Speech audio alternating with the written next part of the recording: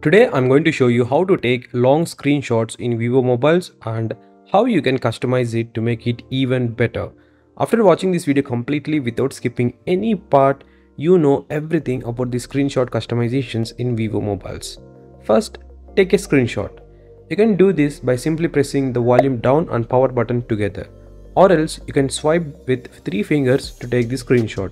I already posted a video on different ways to take screenshots in Vivo mobiles. Check that if in case you are not getting it.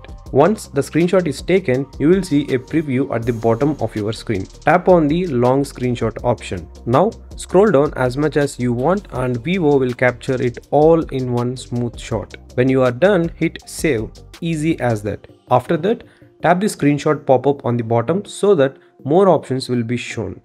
You can even change these settings in the gallery app as well. Here, tap on edit. If you click on the resolution option on the top, you see some more settings and you can change accordingly as per your needs, followed by image quality as well. Not only these, you can do some more things like you can crop or change the framing if in case you want, followed by adding text, doodles or even stickers to make it fun or professional. It's perfect for creating quick guides or sharing interesting stuff with friends. And that's it.